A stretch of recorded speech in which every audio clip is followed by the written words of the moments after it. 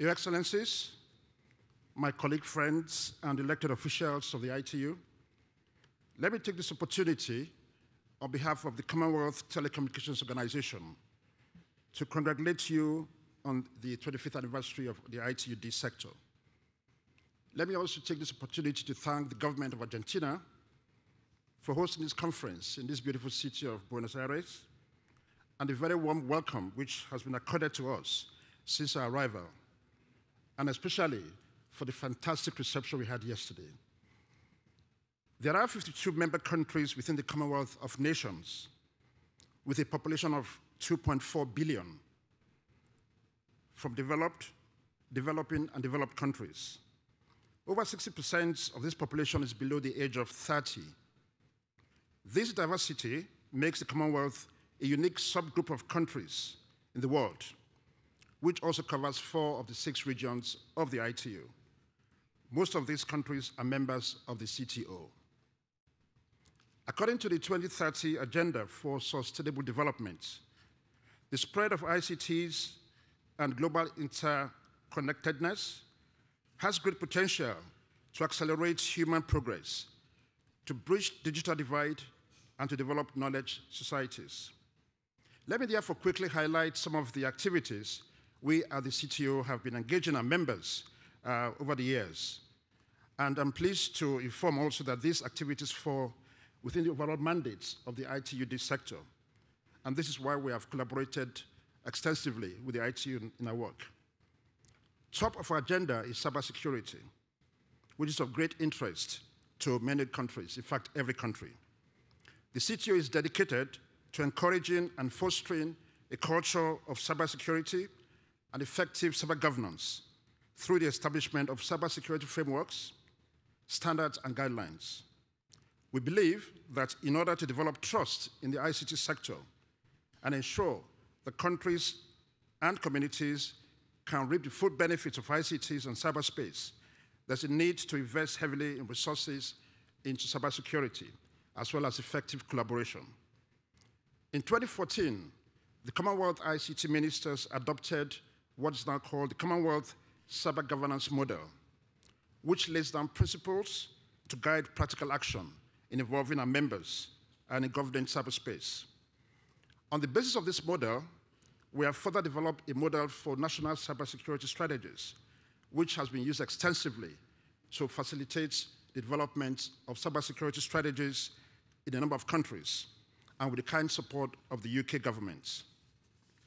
These include Fiji, Mozambique, Malawi, Rwanda, Tanzania, and Uganda. We have made tremendous progress in these countries, and I must, of course, mention that recently we partnered with the ITU to assist the government of Swaziland to develop its own national cybersecurity strategy. I'm happy also to announce that the CTU is extending our reach beyond the Commonwealth by providing assistance to the government of Senegal through a partnership with the Dutch government. This is to facilitate the development of the national cybersecurity strategy for Senegal. We're also committed to developing capacity building within the telecom sector, and we also put in a lot of efforts to tackle cybercrime. We have worked with Bangladesh and Nigeria, and we have plans to conduct activities in Pakistan in this light. I'm particularly pleased with the outcome of the engagements we had with the young people of Bangladesh on the use of ICTs under the guidance of Honorable Minister Tarana Halim, which was a successful event.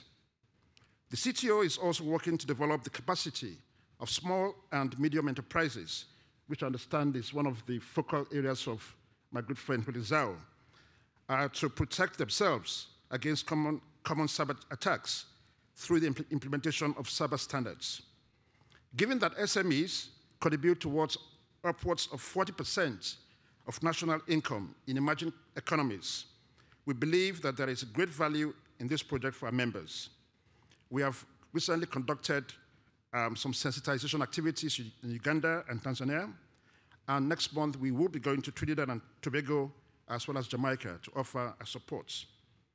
In recognition of the increasing threats of the cyberspace and cybersecurity, The CTO Council met in Maputo last month and passed a resolution to bring the issues to the attention of the Commonwealth Heads of Government, and which is meeting in London April next year.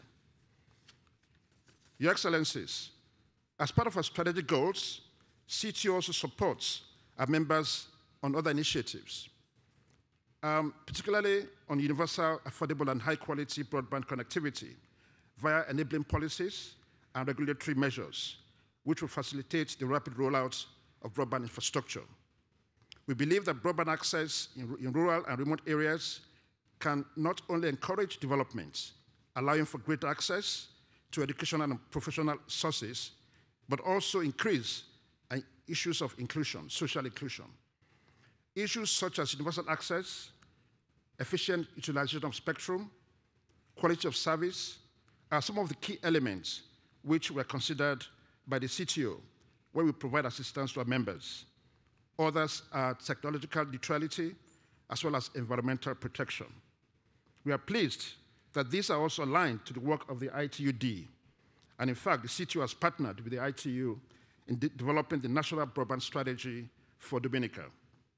Distinguished delegates, at the CTO, we believe strongly in collaboration and in a multi-stakeholder approach to all activities. I therefore urge all of us here to continue to work together and to share our strengths and experiences, as our commitment to this topic will only result in a better future for us all. The CTO stands ready to support the outputs of this conference. Muchas gracias.